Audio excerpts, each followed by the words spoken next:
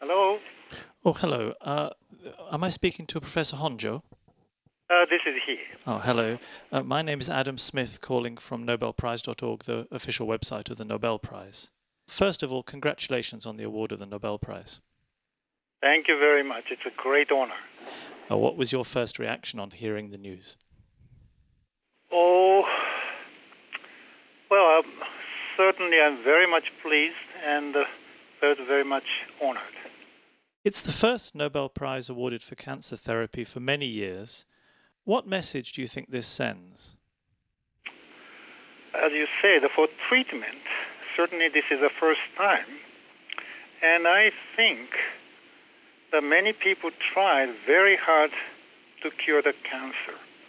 But fortunately, we, Jim Allison and myself,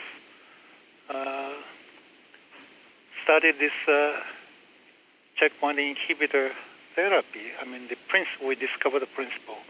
And this is really working. So to me, it's more than happy to see many patients, often I can see, and telling me, you saved my life. That is my most enjoyable, and I would say I'm very pleased to hear that what I have done is really meaningful. Mm. It shows that you never really know which way things will go in research because you didn't set out to discover a cure. No. Well, the biology is such a complex system. It's totally different from the engineering. We cannot design. Many people try to find the therapy for cancer, but all failed. And myself, I never expected my research working on an immune system will lead to the cancer therapy. But so in a sense, I'm very fortunate. But I also thought about it. So, you have to try many things, and if you're lucky, you can hit, but you have to pursue. That's my feeling.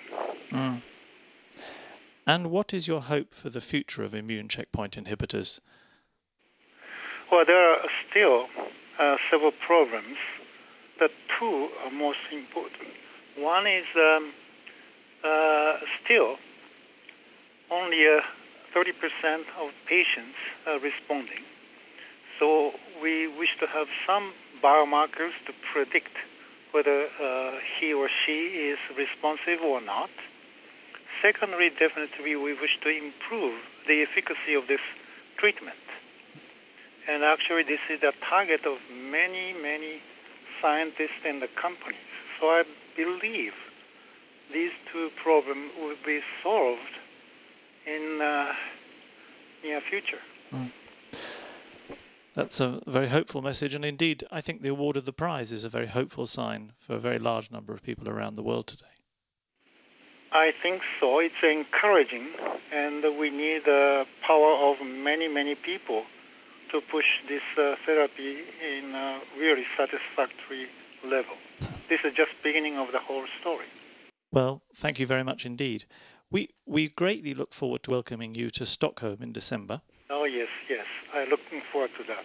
It's very exciting to talk to you, and once again, many, many congratulations. Thank you very much. I really appreciate it.